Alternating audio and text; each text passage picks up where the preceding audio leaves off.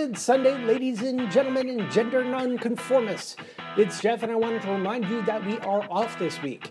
I'm in the Twin Cities area celebrating my parents' 50th wedding anniversary, but have no fear, I didn't forget about you. I present to you a COL Flashback to November 3rd, 2013, with a remastered version of COL235. Does your work have the gays? We will see you back next week on the same YouTube channel and podcast feeds. Now time to hear Damon, Gary, and me talk about chocolate, Zagnuts, and Thanksgiving dinner as COL 235 Flashback starts now.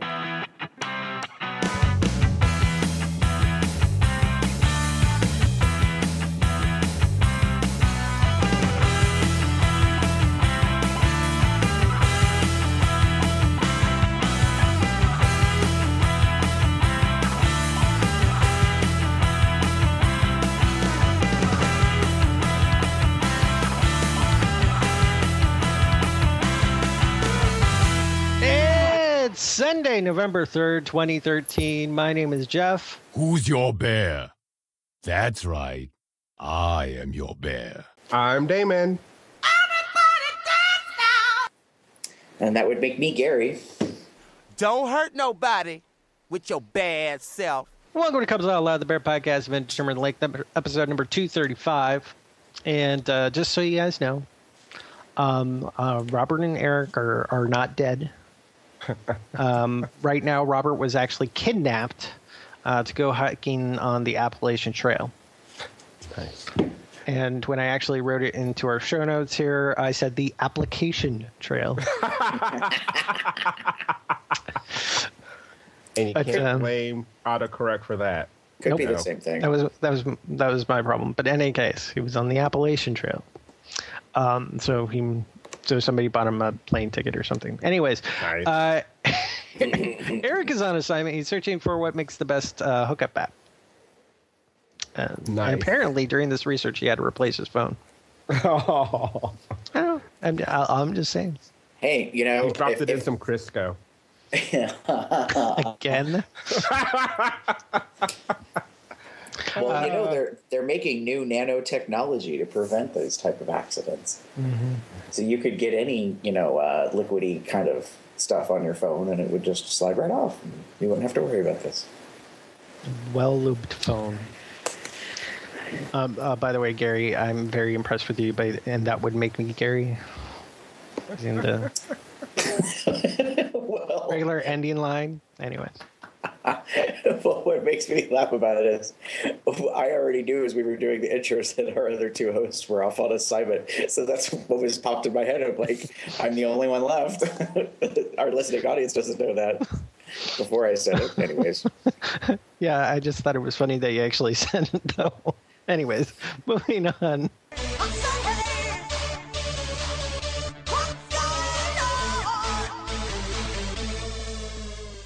I'm putting this in the show notes, but so I'm not sure if you guys knew, but in a completely different type of circle of group I'm in, I actually had my voice was featured, was one of the many voices in the Lockheed Journal's episode number 5.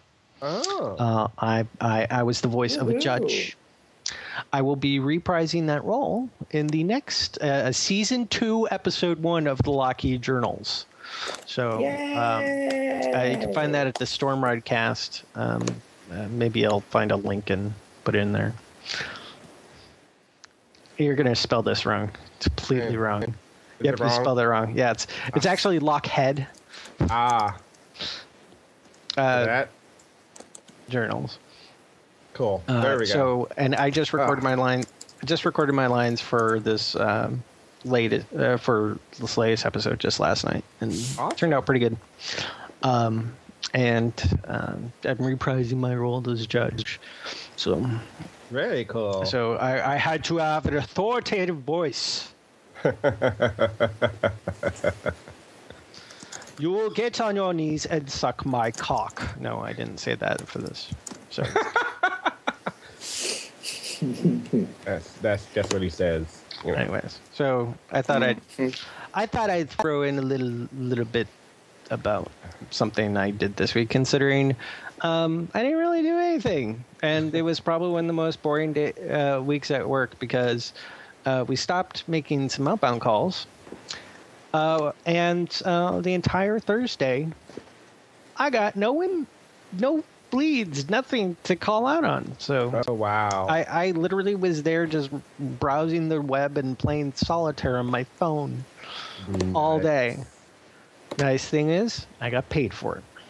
I was just gonna say, at least you got paid for it, because I don't know how many times people have said to me, "I wish I had a job where I got paid to do nothing." Okay, well, if you ever have that experience, you might rethink. Yeah, well, I figured that one of the reasons why I wanted, if I won $1 million, I'd still want to have a job. And the reason was because I'd probably be bored the rest of the day with nothing to do. So, because I don't like going out at all. So going to work gives me something to do during the week, so I'm not bored all week. Well, now I go to work, I'm bored and wish I was back home because there's probably something more interesting to do. Or someone. Yeah, exactly. I'm sorry, I got it on tangent. Damon. So right. you were out. Yes, I was away. I was actually in Portland. I forget what you guys said, but yeah. I went to Portland to visit my friend Nathan and his boyfriend Glenn. And it was also my birthday week, so I, went and had a really great time. Portland was awesome. I will not give all the details, but Portland was awesome. Portland was fun. Really great to see the West Coast and everything. So I had an awesome time doing that. Met a lot of people, blah, blah, blah. So fun. Flew back Sunday, and that's right. Sorry. That's fine.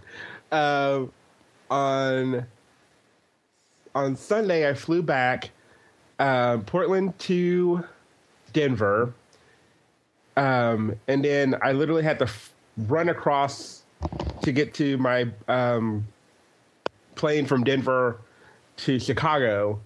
Got there just in time as they were boarding the plane. Had to check my carry-on bag because there was no more room because the plane was full. Flew Denver to Chicago, and then Chicago to Indianapolis.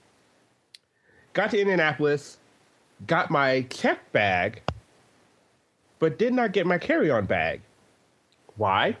Oh, they wrote Minneapolis as opposed to Indianapolis, but they wrote the right flight number. So there was a 50-50 chance it would have gotten to me. I didn't see it. I wasn't looking at it, when they gave me the little slip to, verify it. So, so it went to Minneapolis. So we don't have to check my carry-on anymore, which kind of sucks. Anyway, get picked up by Jim, and he's calling me kind of frantic, and I'm like, okay, what's going on? And turns out his car was overheating. And he was like, I don't know what's going on. Let's try to find a place. So we went to a gas station. He got some oil in the car. It was kind of working, but kind of not. So we called AAA. Took them an hour and a half to get to us. Apparently we were in between shifts changed or whatever. The guy came.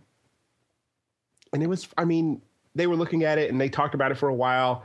He wasn't sure why it wasn't working, but he thought it would be okay to drive, but he wasn't 100% sure.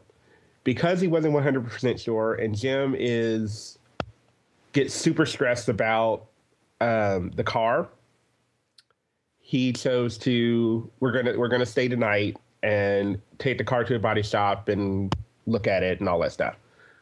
Well, he did that. And it's a good thing because the car needed a new radiator and a new thermostat. Yeah. Oh, my. Yeah. So if we had gotten on the road, we could have probably been stranded somewhere in the middle between Indianapolis and Cincinnati, which, if you know the area, is a lot of nothing. There's a whole lot of nothing in that stretch of areas. So, so good thing. And then on top of it, they got my luggage to Indianapolis, and they called me and let me know. And I told them, oh, well, I'm going to be here because they were going to plan on taking it to Cincinnati and all that stuff, but I didn't know if I would be there. So I ended up getting my lost carry-on at the auto body shop in Indianapolis. And the guy was like, I'm still going to get paid for going down to Cincinnati. I was like, oh, cool, I guess. So, yeah. So we finally got out of Indianapolis at 3 o'clock 3 or 3:30 that afternoon, Monday afternoon. I got home about 5:30. So, yeah. It was a strange trip back. Yes, indeed. But the car's working okay now, although he's probably not going to be driving it long distance for a while. Well, that's understandable. Mm-hmm. So yeah, it was a good time. It was a good trip, and it ended unpleasantly, but not too unpleasant. Yeah, it's not that big of a deal. Yeah. So yeah.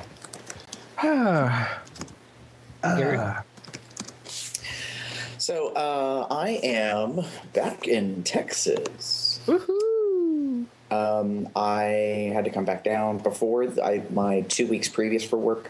I already had known, and it was booked for corporate travel for me to come back down for a week. So I flew down on Tuesday, and I fly back this coming Tuesday. And I get down here. The flights were actually pretty decent. I only had 2 this time, and they were both freezing cold. Really? Oh yeah, like it was like, well, and part of the thing is that especially the long flight from San Antonio, it's like they had air conditioning vents on the floor, so my feet were just absolutely freezing. Wow. And I wore a long sleeve tee and a sweatshirt because it's cold back home, and I knew like sometimes I'm cold on a flight, and then I had to ask for a blanket. Oh wow! For the long flight to use, and so anyways. So I finally landed in Texas. It's beautiful. It's warm. I go get the baggage, rental car. I get to the hotel, check in early. Luckily, they had a room. So I get a room. I unpack everything, and then I leave and I go to work. And the location to the hotel and work is walking distance. It's like literally right next door. Ah. Hey. But I do have a rental car just so I can get around, go places. And so I, go over to work and I come in and security doesn't know I'm arriving, so they have no record of me needing a badge, which kind of happened the first time I was here. So now I'm like extra perturbed because I'm like, this is my second trip. So they give me a temp badge and they're going to make one for me or something. And so then I go and I walk around and I go to the main branch, we call it, and people recognize me, that I just done the training class with, so I say hello to them. But I don't see any like support staff, the management. I'm like, And it was kind of lunchtime, so they all could have been going to lunch. So then I turn around and I go up to the training class, which I'm supposed to be assisting with. And so I walk in, and the trainer's like, "Oh, hi!" And I could tell by his tone of voice that it's kind of a surprise to see me. And now, mind you, I wasn't supposed to start until Wednesday, but Tuesday I wanted to make sure that I had the security badge issue squared up and just, check on the land, and then I was going to come back and I was going to lay down and take a nap because I'd only slept like an hour the previous night. Because I had just gotten back from Cincinnati before having to fly out of Erie at like 5 a.m. Wow. So I had spent the previous weekend with mutual friends of ours, Damon, over at Rob and Terry's for a part of the weekend, and then I spent Sunday over at Jeff's, and then turned around and left from Cincinnati on Monday, drove all the way straight home, didn't get home until after midnight, and then you have to pack and do laundry and all. So needless to say, I was like, I'm just going to go, check things out, and then I'm going to go back to the hotel room and I'm going to take a nap. Yeah, that never happened. I stayed at work all the way until about 6 or 7 that evening.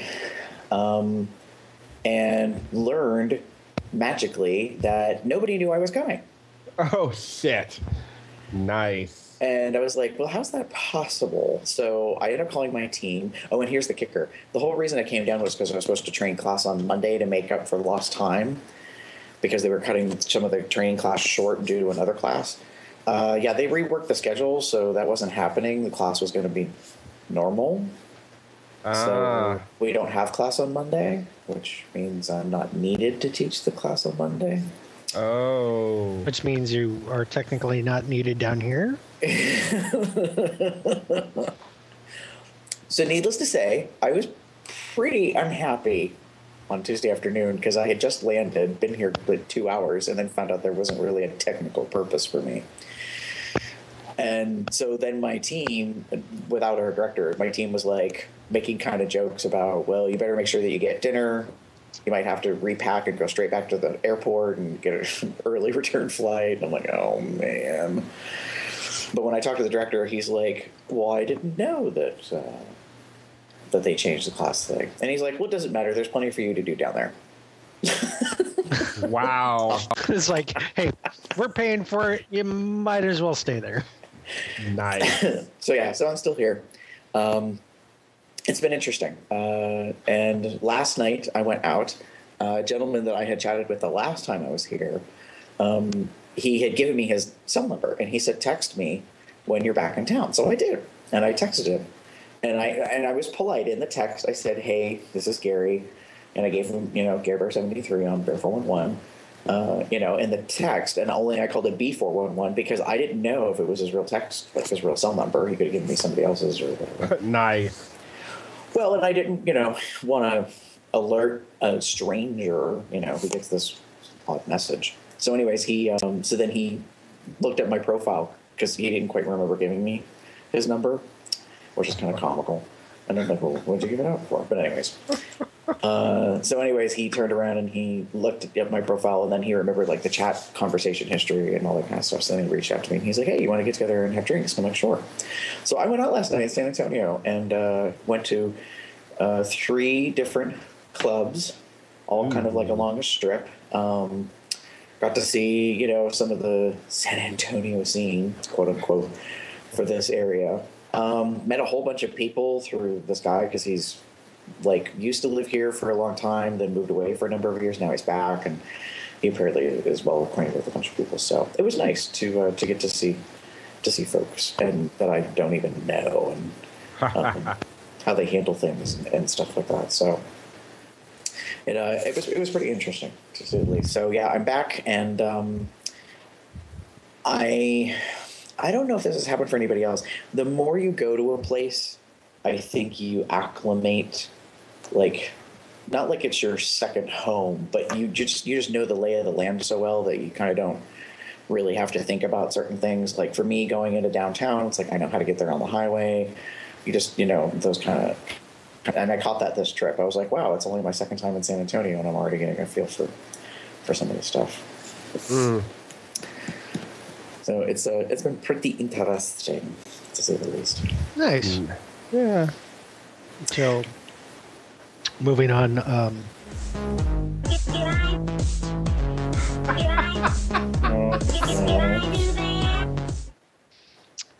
Cranberry vodka. Uh-oh. Sniff. Smells like cranberries.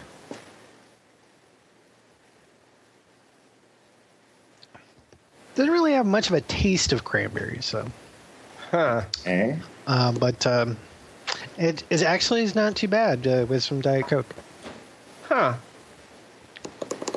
Okay. I also have a melon vodka as well, which I'm still trying to decide whether it's representing watermelon or muskmelon. Huh. I mean, the bottle is green. But, Huh. yeah. Well, there's a watermelon. There's Midori, which tastes a lot like watermelon. Mm-hmm. No, it doesn't. Midori tastes like honeydew, I think. And the reason why I'm saying it so like the way I am is because I hate it. I think it makes me gag. It's terrible. No, this is vodka. So the Midori is liqueur, I believe. Right. So these are really two very different types of liquors. But anyways, and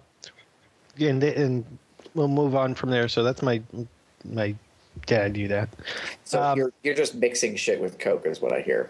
Yeah, I have both Diet Coke with the Splenda and some Cherry Coke. I also have Berkshire beer, and I had some Sprite, but I ran out last night. I think you're on the quest for the next great concoction no one knows anything about. Yes, I do have a great cock. Anyways.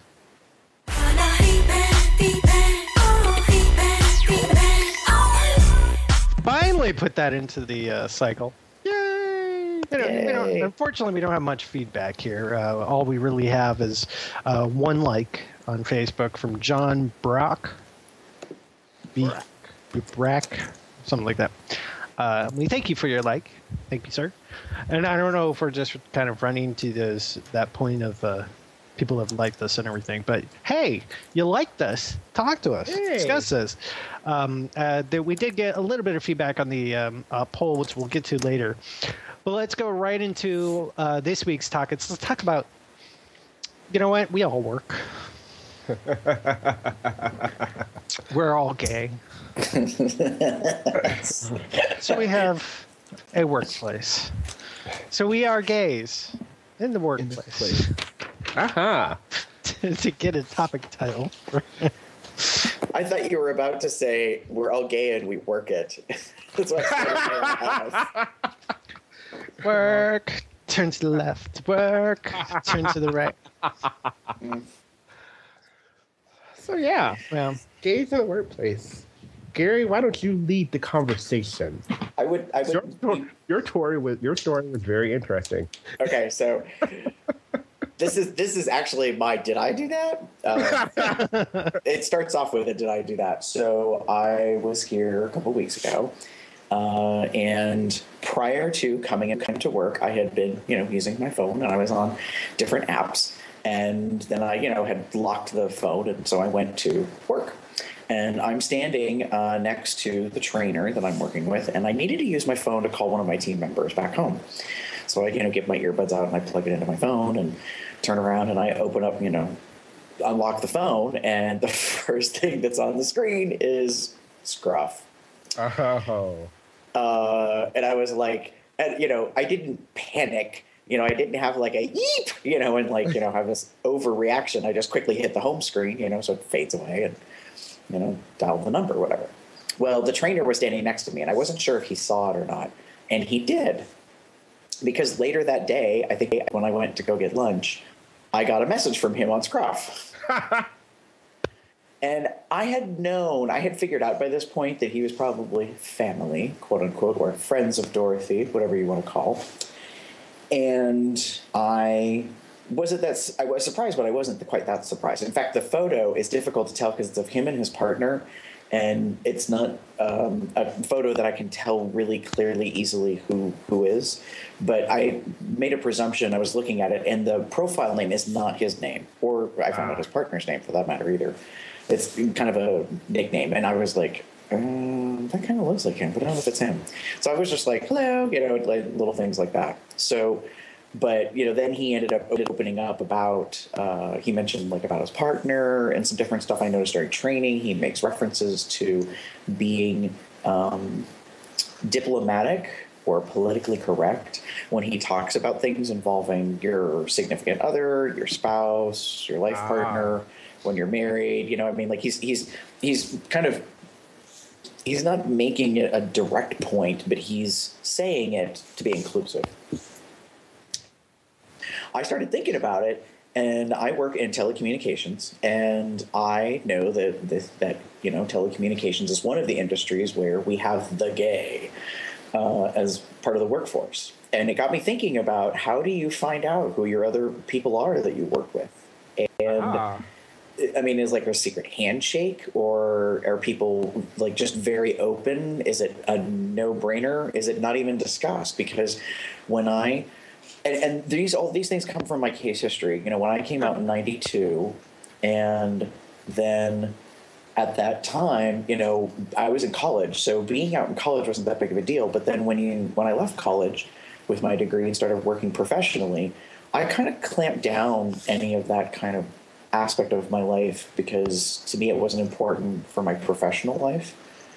But as times have changed, and my company that I'm with now is now more inclusive, and they include orientation as part of our like non-discrimination issues. As of now, they're going to be including legally married spouses, regardless of gender, for benefits. So, I think that changes the landscape of things. But I remember, like, when I first came to my company, yeah, it was kind of known, but people weren't necessarily, you know, out per se. And then we had some transgender individuals who worked for us, which I was actually involved in one of the situations because the person approached me, kind of figured out that I am a homosexual and had asked me, how do I use a bathroom? Like, which is the right one to use? So, and mind you, this is like 2001. So this was really progressive at that time for my company to learn what to do. And so they were like, well, immediately most of management was like, well, they should just, they should go in the restroom of the gender that they were born with. And I'm like, yeah, but that's not the point. And I was kind of frustrated because we have a unisex, at that time at the location, we had a unisex restroom in HR. And so my answer was really simple. It's like, let them use that restroom because it's non-gender specific. And then everybody's like, well, that's not fair because then they have a special restroom of use and everybody else doesn't get to use it for most of the rest of the company in that building. And I was like, that's not the point. It's not about making what makes most practical sense. So that way the individuals aren't bothered by the fact that there's a person who, looks perhaps one gender but is not representative of whatever. I was so frustrated by it. I was like, this is just silly. But the point of the topic is like, what about you guys? Like, how do you find out? I mean, is it equal, out and open? Do you have like a coalition awareness, committee, or like some companies, they're very supportive of Pride and, they donate money and make floats, and others, they would never even dream of such a thing.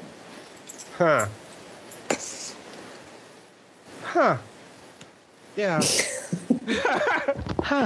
Am I giving you a lot to think about, David? Yes, you did. Okay. Something you don't realize. I mean, it depends on where you are in the infrastructure. Yeah. Like me being probably the only one here who doesn't have any sort of degree in any way, shape, or form. I'm the lowest rung.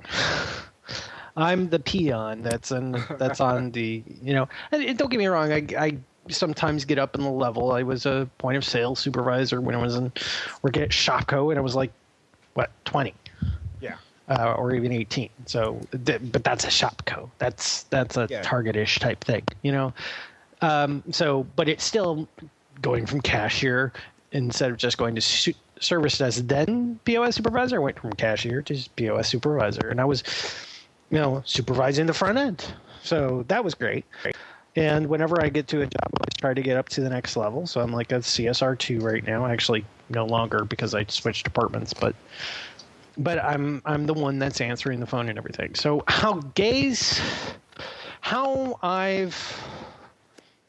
honestly, from my experience when it comes to finding other gays in the workplace, one, I don't hide it, but I don't, like, it never comes up as a topic unless, something rolls around like I'm dating somebody or something like that. I don't just like say, by the way, everybody, I'm gay. I'm just like, if it ends up coming up, it comes up and everything. And that's the way I find out about the other gays. And we had like one of them was just a Queenie son of a bitch. A nice guy and everything, but I'm not sure if he had any sort of relation to the bear community, but he was quite bearish. But he was very queenie. Although that doesn't mean anything when it comes to the bear community. But so there's him. There was another guy, I can't remember, and then there were these two lesbians who I just kind of eventually found out about, and it kind of came out from the fact that everybody knew by that time about me. And again, it wasn't one of those things where it's like loud and clear. It just kind of ended up coming out, and I just, if they ask, I say yes, and and I'm like, does it matter? And nobody else in my place of work really cared or anything, and I didn't flaunt it, push anything or anything, and there was a few people who I got to know enough that I could, whenever I had some of the more sexual jokes, I would say them, but I would say it kind of like in the, it's only you and me hearing this and maybe the person next to it. I don't do it very often or anything, and it's just, being very relatively HR friendly, but still having that fun time with the people. And I could even joke with like, oh, there's this guy at work called Carlos, and he's a big guy, and you know me, I like the big guys. Needless to say, he was the butt of a couple of my jokes. Nice. But the thing was, he was okay with it, and most of the time, some of the jokes were just, he says something, and I just look at him and smile. Oh wow. And basically, he made the joke. I just enforced it. So, and of course, and he knew it was, to me, just everything was just a joke. It's not like I'm trying to hit on him. Although I will say that if Carlos did need a blowjob and anything, I would totally go for it. Even though, I'm not so much at giving blowjobs, but I'm a nice guy as long as I can touch that belly. Anyways. So what you're saying is, if he needed some assistance, you would be more than happy to volunteer. Absolutely. Wow. So, and I think there was a few other. There was this big old black dude who you knew he was family. He was an absolute queen. Just the hand out walk, where you kind of have your hand down and the palm out, and anyways, he was just kind of that. Needless to say, I would still think that I would like to bend him over my bed, but that's another matter altogether. So I've got a lot of things, and there's a lot of people, but it's really more of, when it comes to work, it's like, it's interesting, so you know who they are, but it's a non-issue.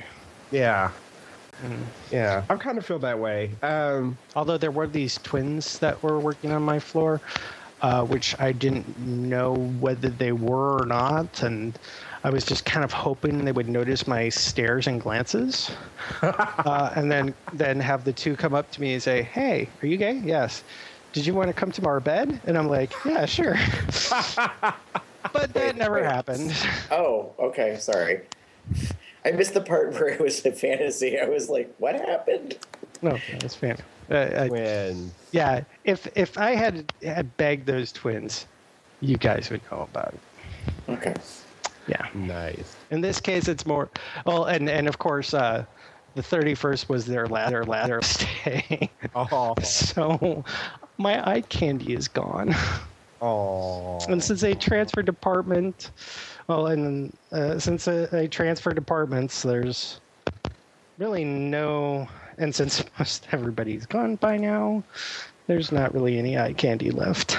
Oh. So no more eye candy. Yeah. Yeah, I've had the. It's funny. I kind of had the. Okay, when I moved to Cincinnati, my choice was to. Cincinnati would be the city where I basically didn't care. When I was, I grew up in Louisville. That's family. I don't really, I'm kind of out, but not really out, there. Went to Berea, went to college, opened up a little bit more. It was, if you ask me, I'm going to tell you kind of thing, but it's college, so whatever, When I moved here, I made the conscious effort to, I'm not going to broadcast it. I'm not, like Jeff said, I'm not going to walk up to someone, hi, I'm gay, how are you? It's not going to be like the first thing I say, but I'm not going to hide it. I'm not going to, if someone asks me directly, I'm not going to lie. So, I started at a theater company here, and it's theater, which surprisingly was very heterosexual. And then, and then I moved to, when I went to Macy's, I started in a clerical position, but I didn't, I've never made a real. It was. Oh, I was okay with it, and if someone asked, I would tell them, and as I slowly started coming out, I started mentioning, I'm in the men's chorus now, and it would be more of a matter of, with coworkers, it would be if someone actually asked me, or if there was a question, or someone goes, look, what are you doing this weekend? And, I have a men's chorus concert. And, those are the kind of things that happened. It started with my boss, Sandy. It started with her, just asking I forget even what she asked. It was a random general question. And it just ended up having to be me talking about the chorus, and then the fact I'm a member of the men's chorus, and it's a gay men's chorus. So what was that called again? The men's chorus, Cincinnati men's chorus. I just had a shot of the a long time. Yeah. But no, and from there, I just, I've been dating Jim for 10 years now and all that stuff. And it's just, things that kind of slowly happen. I have a lesbian coworker, Erica, who I'm really good friends with. And, it's fine. Our company, Macy's, is very, pro, gay and whatever. It has the whole, non-discrimination clause, and there's partner benefits, domestic partner benefits, and all that stuff. It's all, there. So great company to work for. But, it's just, in regards to, I believe there is a gay organization, or a gay lesbian alliance, or whatever you want to call it. I'm not a member. Not that I honestly, I know it exists. I know it's there. I just don't know who runs it, how they get information, where they meet, how often they meet, anything. I don't know. So, I know a few years ago, they sent out an email because it was Pride, and Macy's was, sponsoring the Cincinnati Pride Parade. I mean, they've done it a few years since then, but and it was like, oh, we want people to march in the parade, and we're gonna have a booth at the festival, and we want people to be at the table and all this stuff. And they kind of sent out a blast email to people, and I was like, sure, that sounds like a good idea. So I did. Since I sang in the men's chorus, I couldn't do it until the Sunday evening or something like that. And yeah, I felt that was fun. Yeah. But no, I've never I know there's a group, I know there's an organization at my work, but at the same time, I feel that it's it's not as big a deal now. Now, if you were a higher level executive and there was a level of clout and whatnot to your position, it might be a little bit more difficult to come out and be open and out there. I could see that. Yeah, I mean, I agree that there's potential, that you would or would not necessarily say something depending on who you're dealing with, and maybe if it's a client, and you kind of know that your client has expressed, viewpoints that might not mix well. You might want to refrain from things, but I don't know, if more than ever now, I think people are just kind of accepting whatever it is. I think I think the main idea is like, oh, you're gay. What is that?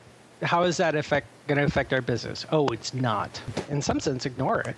Yeah. I mean, like, you're gay. So what? Move on. Yeah. Let's actually talk about something that's actually going to affect the business. Yeah. And they're just like, look, you're just another person. So what if you go home and fuck a guy? I don't care. And that's really the attitude that I think that most people should be taking is what you do at home, what your relationships are, that's your relationships. Exactly. It's because, honestly, it's not going to affect me. And this is like one of the things like, well, what about the sanctity of marriage? Well, how is two loving gay men getting married going to affect your marriage? You just divorced your wife. Yeah, it's just, I mean, nowadays, it's just something that happens. It's not, like you said, it's not important. It's not a contributing factor to how you do your job and what you do. If you're a good worker and you get your job done, or if you're a crappy worker and you suck, the fact that you're gay should not matter, because it all should matter. Only thing that really should matter is that you get the job done, and if you don't get the job done, you get fired. Well, what really matters is how well you get the job done. Yeah. I mean, there's getting the job done. That's fine. Yeah. That's okay. But if the better person for doing the job, the one who does it better, is the gay man over the straight man, most companies, whether they have a policy or not, as long as they don't have anything, they're not doing anything that's really flat out discriminating against gays, they'll probably take the gay guy because the gay guy does the job better. Why? Because they're making the company more money. Yep. And when it comes to business, it's more about being successful. I'm not going to say necessarily making money, because there's a difference. And it depends on the company, obviously. Obviously, you want to make money. I mean, even the nonprofits want to make money, because if the nonprofits get a profit, then what they're going to do is they're going to just put that back into their organization. They're going to be able to do more or hire more people to help with their work. So, and the profit people are going to be like, this is what we're in this business for. So in any case, because if successful, they want to make money so they can either do more or get rich in the case of profit organizations. Yeah. So if there's a gay guy that can do it better than a straight guy, most of the time, not all the time, unfortunately, the gay guy's going to get it, and vice versa. Maybe a gay guy's not as good as the straight guy. The straight guy's going to get it. It's going to be all about merit because it's about the money. And that's really where most of the focus, I think, with business these days. This is not 100% true, unfortunately. There's going to be other biases that are going to be thrown in. But yeah. So any final thoughts regarding gays in the workplace? I think we've kind of determined that, at least in our experience, as long as you're not doing anything that's like totally like everything's gay, even while you're at work, you're probably going to be just fine. My opinion, when you go to work, you don't have to be out per se, but you're not going to be in the closet. If somebody asks, you answer truthfully. Yeah. But it's not. But just kind of getting the idea that it's just not that big of a deal, because you know what, really, when it comes to work, it's not. Yeah, I would have to say I think it depends on what your work is and how much social interaction you have for your work. Like, for me, being here in Texas dynamically changed my interactions because I'm not at home in my own office of my own.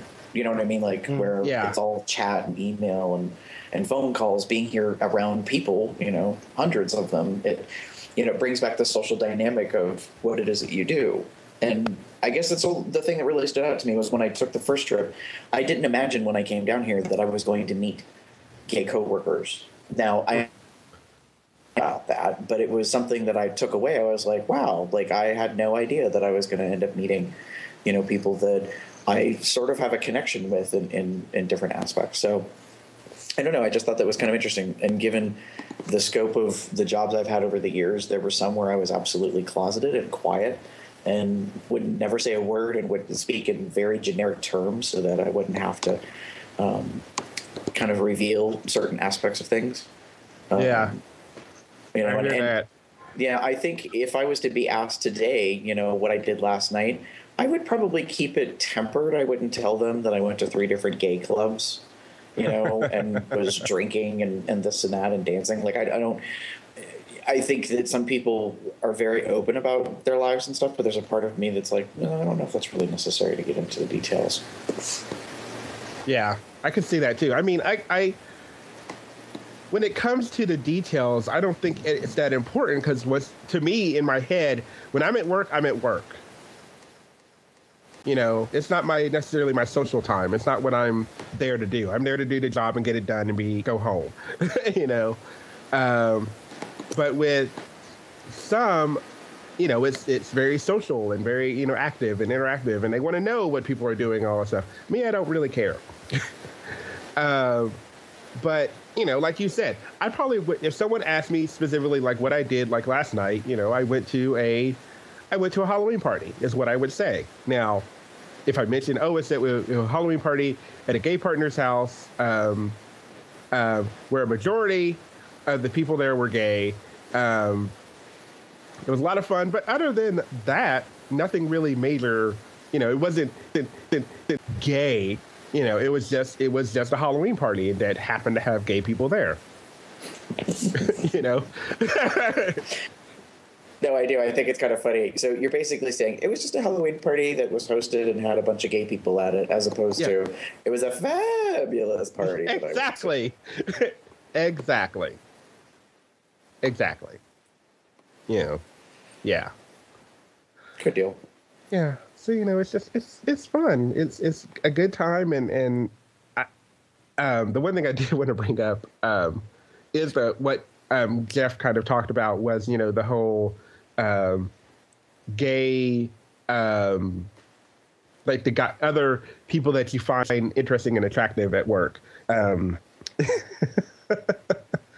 Yeah, I know what happens. We all find, you know, we see those guys at our work, and we're kind of like, oh, that your guy, you're cute. Yeah, I would totally. There's one that I've worked with them most here, and he would totally be my type. Except I know he is, as far as I know, he is totally straight, unless something odd is going on. But I would just, yeah, if I found out, I'd be like all over him. All over him.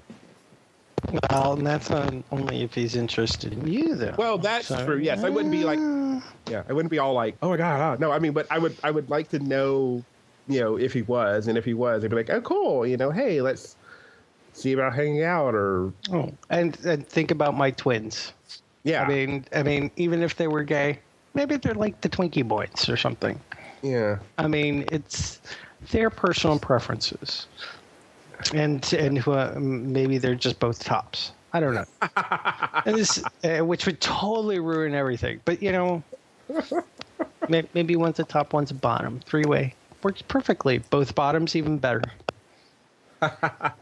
Yeah, I will say that having been a trainer, one of the things I had to teach myself over the years was even if I had people that were learners in the classroom environment and I was instructing them, that I needed to keep myself in professional mode, no matter how distracting the person may be, because of their their looks. You know, you find them attractive. I had to keep that in check because there was many a time where I was just like catching myself like, I need to not stare. I need to not, well, make it seem obvious. And that even works for non like the subordinations, you know, where you're when it doesn't have anything to do. For example, me and Carlos, you know, he's already made sure that it was clear that he's straight, and I just made sure that clear that he knew that I was attracted to him.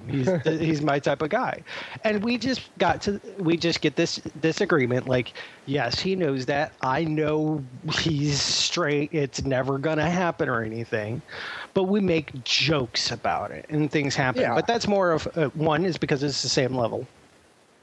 I mean, I mean, technically he's a CSR3, I'm a CSR2, but honestly, there really isn't much different than that besides pay grade.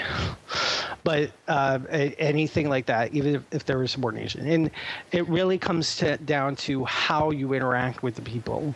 Yeah. I mean, even if there was a subordination sort of thing where, he was my supervisor, he wasn't just my coworker, he was a supervisor. Maybe it would change things of how we joke and act with each other. And the big thing was, I made sure he understood that I was attracted to him, but I also made sure that he understood that I know you will not be attracted to me. And we'll just make jokes about it. Yeah, we know these facts, and just kind of making sure to maintain what's the right, appropriate thing, and making sure we stay within HR-friendly guidelines. And the relationship was great because we're both like comic books, so we start talking about just comic books as two guys were talking about comic books. No big deal. But occasionally these situations would come up, and the same thing with my other gay friends, even the lesbians. I made jokes with the lesbians all the time. I just kind of like quickly said something quietly to Deborah about something involving sex, which is totally not HR friendly. But I knew she was one of those people who says, no, I'm just going to laugh at that. I don't care. Yeah. And doing that. But I did it at the appropriate volume when it comes to the workplace. Because the workplace, you have to be HR friendly. You're not always going to be HR friendly, don't get me wrong. But you have to be HR friendly. It's like, I love you guys in an HR friendly sort of way. So that's the case. And it's trying to find the happy medium along the way and how people react to things. So while Carlos was like, oh, you're gay, so what? I understand you're attracted to me, but at least you understand that I'm totally not going to be attracted to you because I'm straight. And we just have these points where, as I said, a lot of the times when I'm joking with him, it'll just me be looking at him and just smiling. Because something he said, and he's like, wait, no. And we both laugh and just move on. And while there are plenty of things where it's like, hey, if you want to swing this way, I'll totally help you out with that. But I'm not making the first move. I'm not touching it. I'm staying away. You're considered straight to me, if anything. All right. I think we've rubbed that to death. Let's move on. Let's talk about last week's poll. Which, due to some delay, sorry, that was my bad. I think we recorded. Didn't we record it on Sunday and I released it on like Friday? I think it was Thursday. Or something like that. It was really late. I'm so sorry to you people. We were talking about favorite Halloween candy. The examples we gave were candy corn, marshmallow pumpkins, some peanut butter taffy, and Red Hots. Nobody voted for the Red Hots at all. One person said the peanut butter taffy. One person said marshmallow pumpkins. Ooh. And we had 3 people say candy corn. Huh. We also had 3 other entries. Huh. Which included peanut butter cups. So they were keeping that generic. Snickers. Oh, I love Snickers. And Tootsie Rolls, which actually, I don't like Tootsie Rolls. I like Tootsie Rolls as well. I actually like the flavored Tootsie Rolls that usually come around. I mean, they're around all the time, but like especially around Halloween. So yeah. The flavored ones? Yeah, like the cherry and vanilla and the fruit flavored ones. They're just good. It's almost like taffy. So anyway. Yeah, and I don't like chocolate taffy. But I like taffy. I'm not a fan of taffy in general. Sometimes, like if it's a fruity one, like a strawberry one or something, or raspberry or something, I might like it. But I'm not much for the really chewy stuff. I'm more of just the regular candy bars and peanut butter cups, which chocolate and peanut butter marriage. All right, so Gary, how about you? What's your favorite candy for Halloween? I was thinking about this when we discussed the poll last week, and if I was to get it, like if I went trick or treating, or if like I went someplace and they had, I would be ecstatic to have Zagnuts. Oh, Zagnuts. Yeah, but the thing is that they're not that popular, and I don't know if they come like in a mini bar of any sort for like Halloween. But it's kind of a throwback to my childhood. It was a candy bar that I didn't have very often, but I absolutely fell in love with. So every once in a blue moon, I'll get just kind of this urge, and I'll just go buy one because, you know. Well, from the Hershey's store, you can buy an 18-count box for $17.95. ha ha. Of Zagnut. Does it only come in like one size that we know of, like just a standard candy bar? This is a standard candy bar size.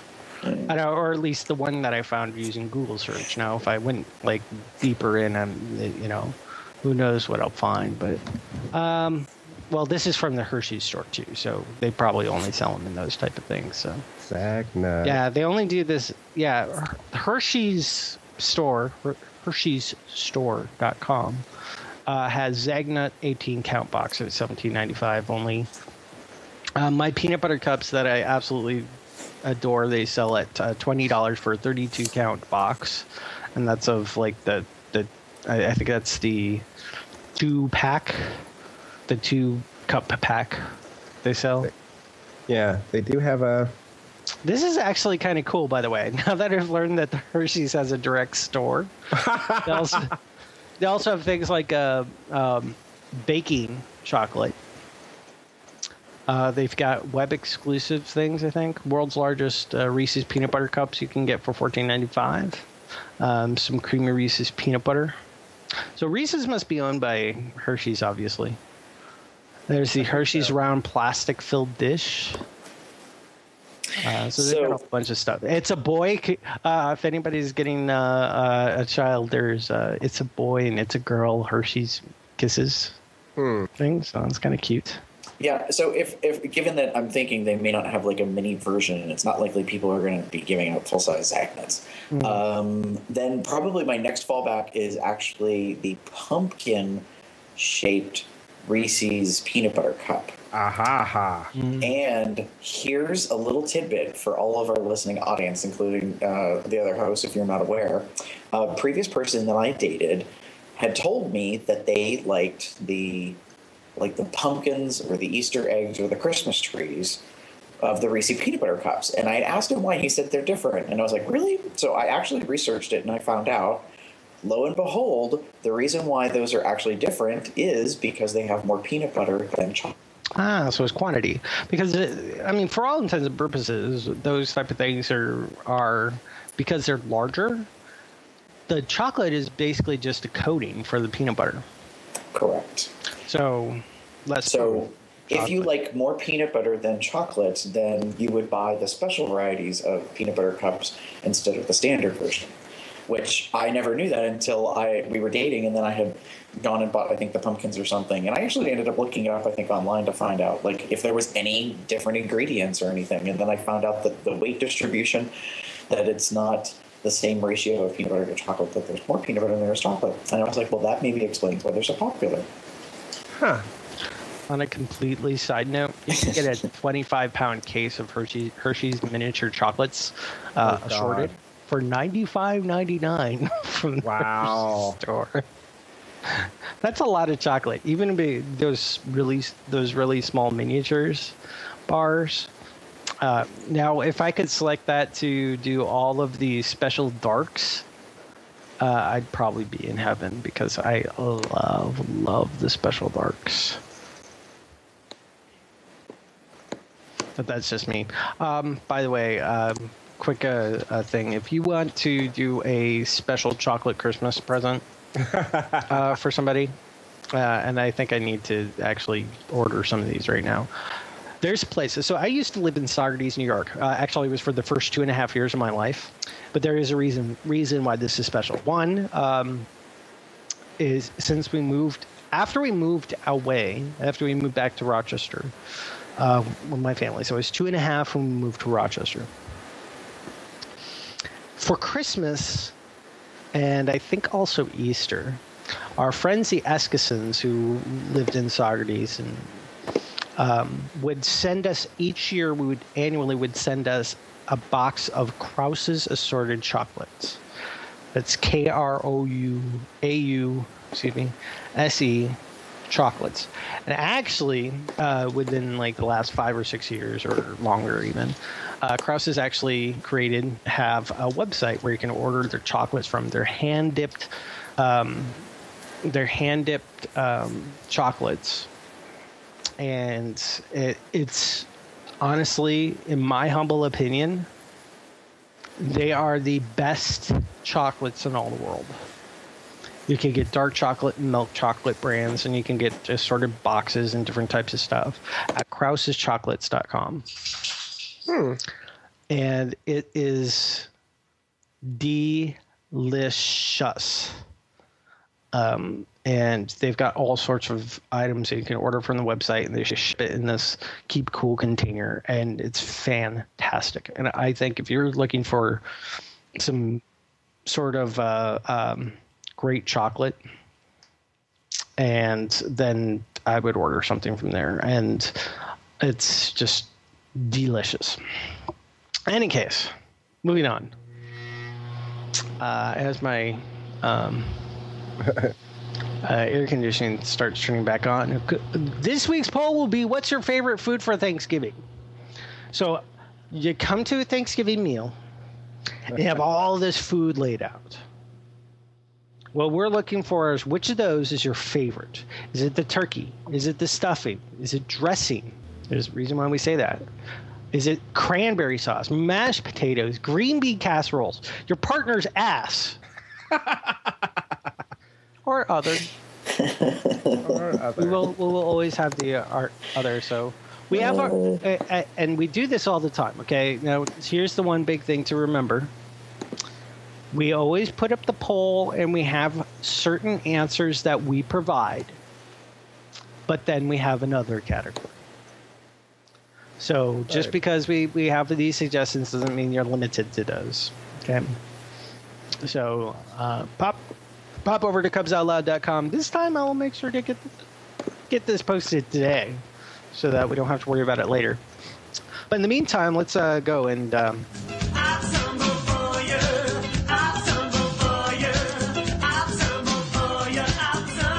So we'll start off with my Tumblr, which I reblogged using the cubsoutloud.tumblr.com page.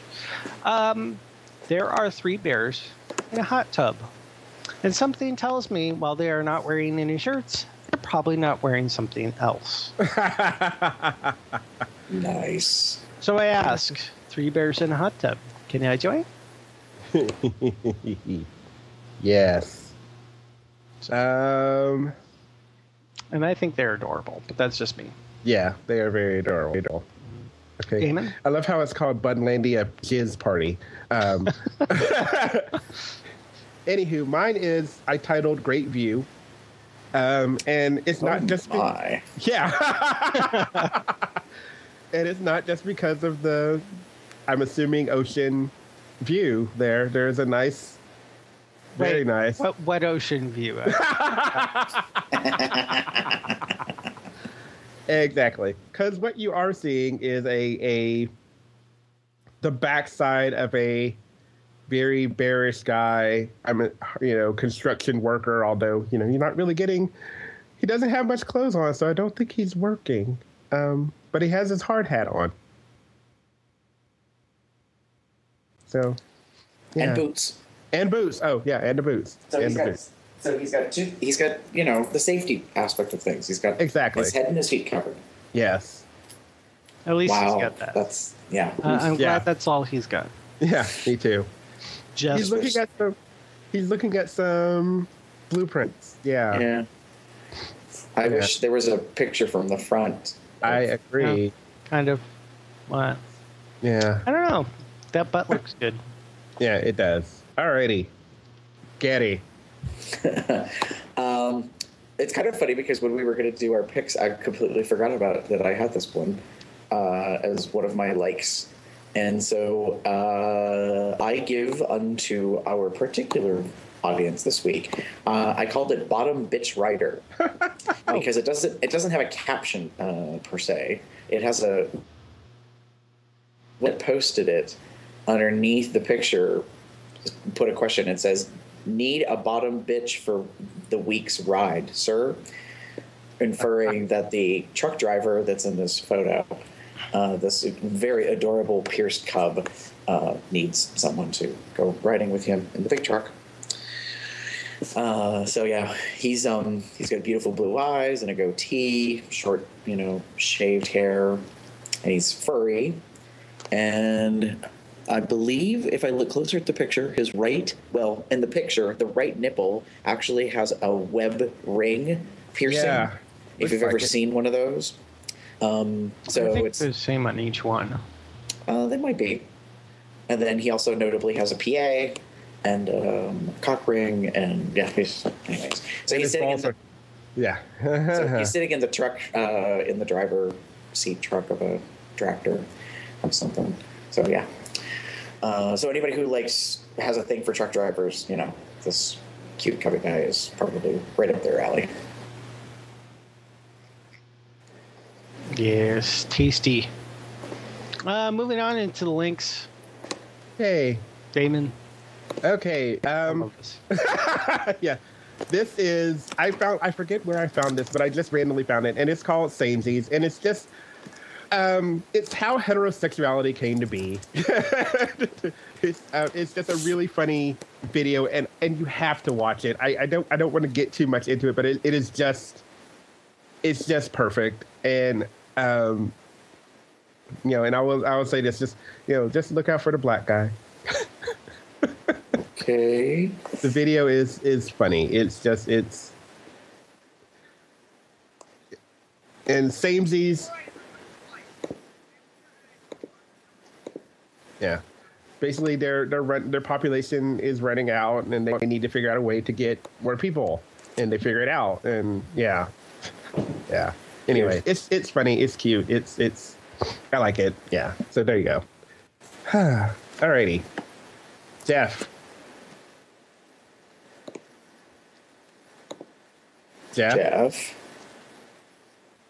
There's this mute thing that I need to undo. Funny that. So I don't know if you guys know this guy named Jeff Kanata. You might have known him from the Totally Rad show, which ended. I don't know if it was necessarily canceled or what happened, but it ended a few years back, and for a lot of their fans, it was sad. Well, Alex Albrecht went to do something. Dan Trachtenberg is now the actual director of Why the Last Man, the movie, which is in production right now, I believe. So he's gotten a big job. So they kind of moved on their separate ways. But Jeff Kanata, well, he missed the days of the Totally Rad show. And he started up a Kickstarter for a new show. He didn't know what it was going to be called or what exactly everything was going to do, but it was going to be along the same lines of the Totally Rad show, but it was just primarily going to be him, and he's going to probably have a whole bunch of different guests and stuff. Well, he funded. He overfunded by a lot. I think he was only asking for like $20,000, and he got over like $100,000. It was incredible, and I was so happy for him. And I keep getting updates about the new episodes coming out, but he had eventually found a name for the show, which he's calling Newest, Latest, Best. And he has it on his YouTube channel, at least, Jeff Kanata, youtube.com/Jeff Kanata, I believe it is. That's 2 N's, 1 T. Or just search Newest, Latest, Best on YouTube, and you'll be able to find it, no problem. And check it out. And just the last one that was put up was his episode number 7, which is holiday special, where he actually talks about Halloween candy. So, very cool. That's one of the things. He also talks about American Horror Story Coven and the movie Counselor. So I would say pop over and check it out and see what you think. I haven't had a chance to really watch much of it, so I don't know if it was as intriguing as the Totally Rad show was.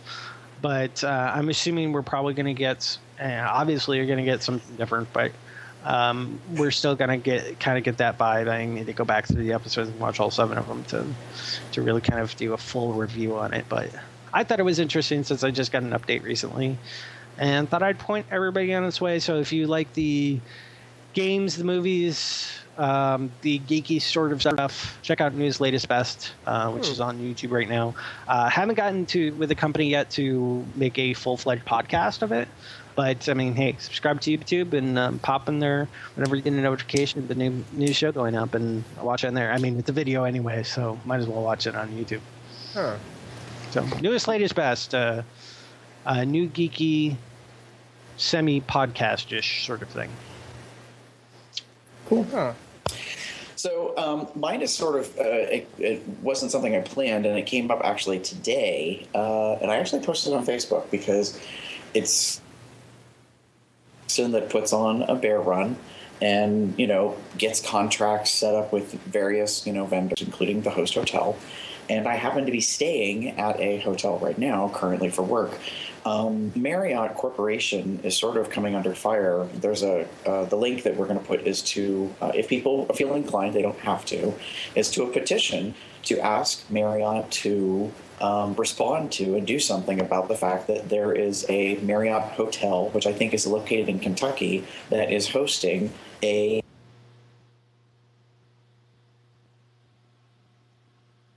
Oh, hello? Gary? Gary?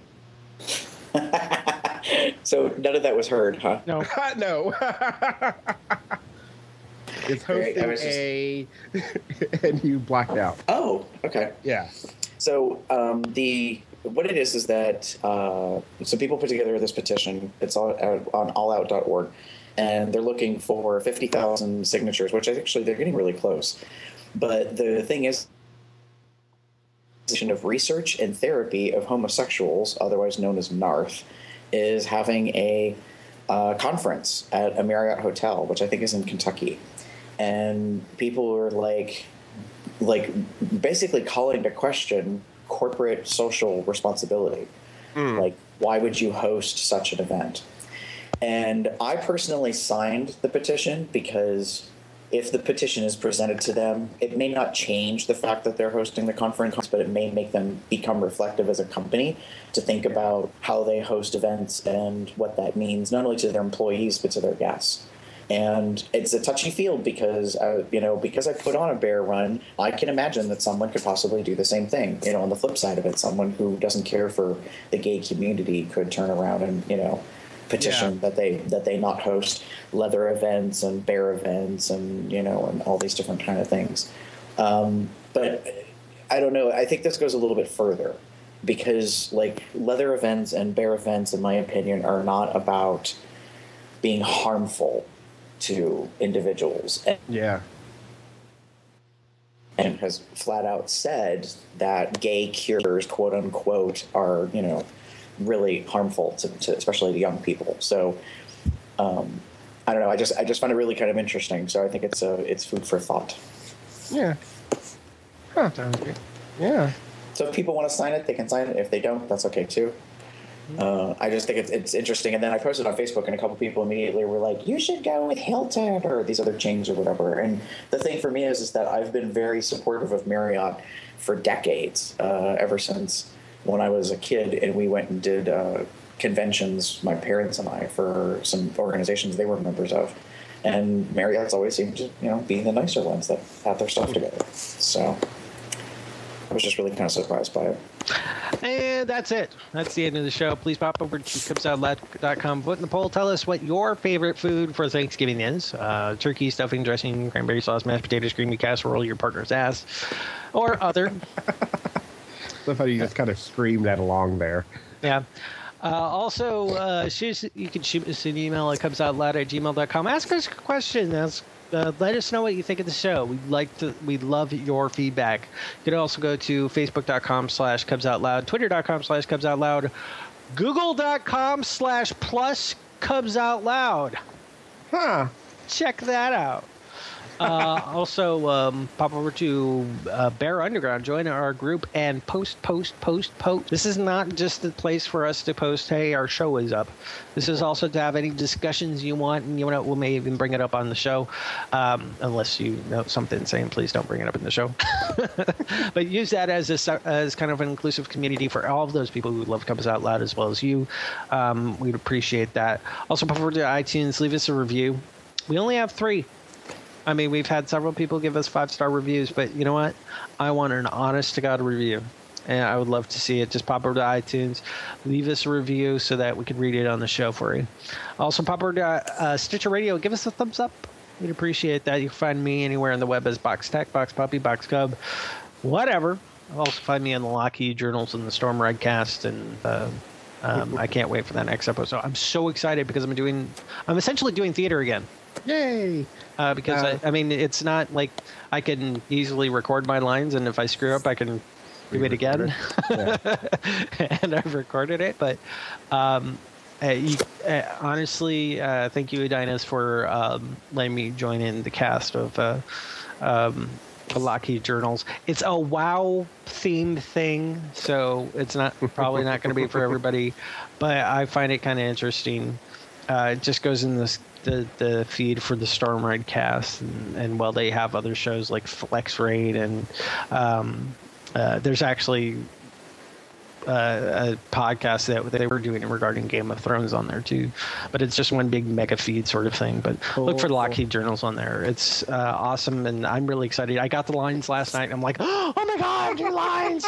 And immediately I recorded them, and Adinas, after I sent it to him, I'm not saying his real name, it's just this thing he goes by, but he sends it back. Wow, that was quick. I'm assuming all the rest of the people who record lines take a week or 2 before they send it to him. It's like he sends it to me that night, I record it, and then I send it back to him. And anyways, that's beside the point. So check me out there. Damon! I'm anywhere, well, not anywhere. Theater Cup 779 on Bear 401, Bear Underground, and Tumblr. And I'm pretty much known anywhere that I choose to be found this way as Gare Bear 73. And that's it and of course, Eric and Robert hopefully will be back next week. We'll be finding out what's going on there, see if they finish their assignments. And hopefully we'll be able to get Robert back. Because again, he was kidnapped, so we're hoping that we can get him back safely. I'm sure, though, he might be enjoying himself on the Appalachian Trail. Not the Appalachian Trail, but the Appalachian Trail. So, in the meantime, say goodnight, everybody!